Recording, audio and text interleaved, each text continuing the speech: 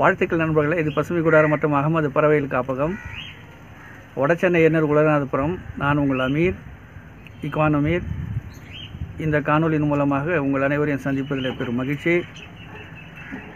நண்பர்களே, இந்த கொரோனா காலங்களில் நாம் மிக சேஃப்டியாக பாதுகாப்பான முறையில் கடந்துட்டு இருப்போம்னு நினைக்கிறேன். வெகு விரைவில் நம்ம பழைய நிலைக்கு திரும்புவதற்கு நான் பிரார்த்தனை பண்ணுறேன். நண்பர்களே, இன்றைக்கி ஒரு சின்ன ஒரு வீடியோ, விதைகள் நடுவது சம்பந்தமான ஒரு வீடியோவை நம்ம பார்க்க போகிறோம். ஒரு அற்புதமான மலர் டெசர்ட் ரோஸு, அடீனியம் சொல்லுவோம் நாம் அதை, பாலை மலர், பாலை ரோசா.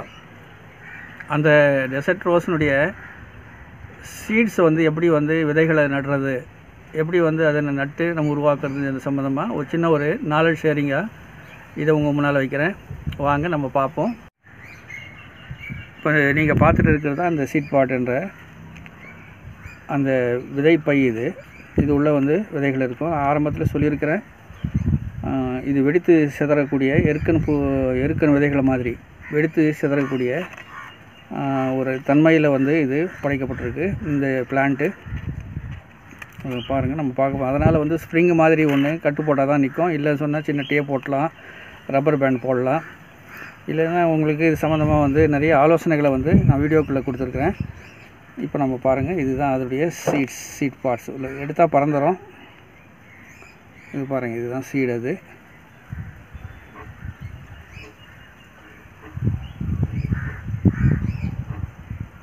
ரெண்டு பக்கமும் இது மாதிரி இறகு மாதிரி பறப்பதற்கு ஏதுவாக இருக்கும். இது எடுத்துகிட்டோன்னு சொன்னால் பாருங்கள், இதுதான் அதோடைய சீடு. இதுதான் அதோடைய சீடு. இப்போ இது மாதிரி எல்லாம் இதிலேருந்து எடுத்து நாம் நடுறது சம்மந்தமாக இப்போது இந்த வீடியோவில் பார்க்க போகிறோம். அதுக்கு முன்னால் இது இந்த முன்னால் இருக்க மண் கலவையை சொல்லிடுறேன் என்னான்ட்டு. கொக்கோ ஃபீட் கொஞ்சம் எடுத்துட்டேன் நான். ஒரு பகுதி இந்த நம்முடைய தயாரிப்பு, வீட்டில் நம்ம தயாரிக்கிறோம் மண்புழு உரம், அதனுடைய ஒரு இது. அடுத்தது ஓரளவு மக்கிய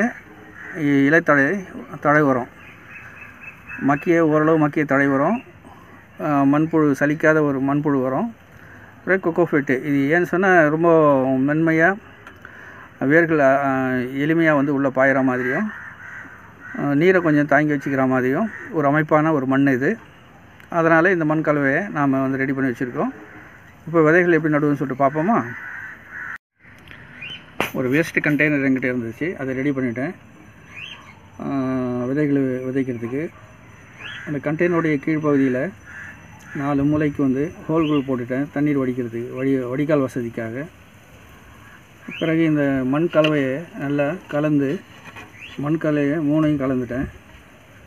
கலந்துட்டு இதில் ஃபுல்லாக நிரப்பிட்டு கொஞ்சம் அழுத்திட்டு விதைகளை 60 விதைகளை வச்சுருக்கேன். இதில் விதைகளை வச்சாச்சு. இப்போ அந்த விதைகளில் நாம் என்ன செய்வோம்னு சொன்னால், மேல் பகுதியில் கொஞ்சம் ஒரு லேயரு கொஞ்சம் மண்ணை போட்டுருவோம்.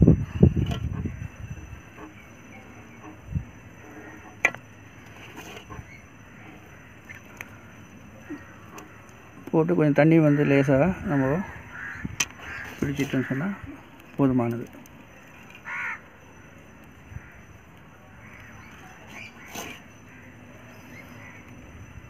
எல்லாம் விதைகளிலே மறைக்கிறோம் நம்ம.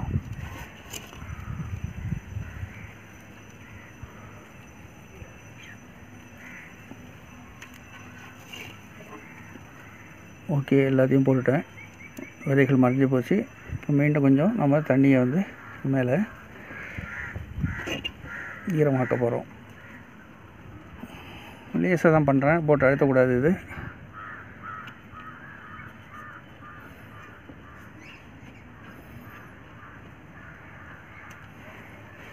எடுத்துட்டு கீழ்ப்பகுதியில் வைக்கிறாங்க.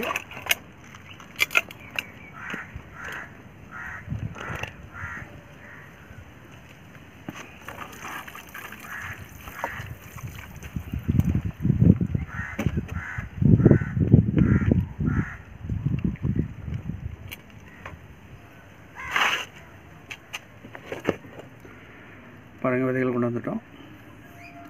தண்ணி இதை பண்ணிவிட்டு ஊற்றிட்டு பண்ணோம். இப்போது ஒரு கவர் நெகிழி பையை நாம் ரெடி பண்ண போகிறோம். அந்த நெகிழி பையில் இந்த விதைகள் சம்மந்தமாக ஒரு சின்ன குறிப்புகள் எழுத போகிறோம். இன்றைக்கி தேதி 24/6/2020. அடினியம் விதைங்க 60 சீட்ஸை நான் வச்சுருக்கேன். இதில் இது ஒரு பக்கம் எழுதிட்டேன். அதே மாதிரி இன்னொரு பக்கமும் நான் அதே மாதிரி எழுதியிருக்கேன். 24/6/2020 அடினியம் விதைங்க. இது கலர் சீட்ஸு 60 விதைகள் சொல்லிட்டு இருக்குது. இப்போ இது என்ன செய்யணும், ஏற்கனவே நான் நேற்று ஒன்று பண்ணியிருக்கேன், அதை உங்களுக்கு காட்டிடுறேன். நான் அது மாதிரி பேக் பண்ணிட்டா போதும். இதை பாருங்கள், அவ்வளோதான். இதில் வந்து நான் 50 விதைகள் வச்சேன். ஒரு சீட் பாட்டில் வந்து 110 விதைகள் வந்துருக்கு. நல்ல ஒரு இதுதான், அது நல்ல செடி தான். இது மாதிரி நம்ம பண்ணிவிட்டு பேக் பண்ணிவிட்டு, இதுவும் அடினியம் தான். 50 விதைகள் இருக்குது இதில். பண்ணிவிட்டு என்ன செய்யணும், நாம் எடுத்து ஒரு ஓரளவு நிழலும் வெயிலுமாக இருக்கிற ஒரு பகுதியில், பாதுகாப்பான பகுதியில் எடுத்து வச்சிடணும்.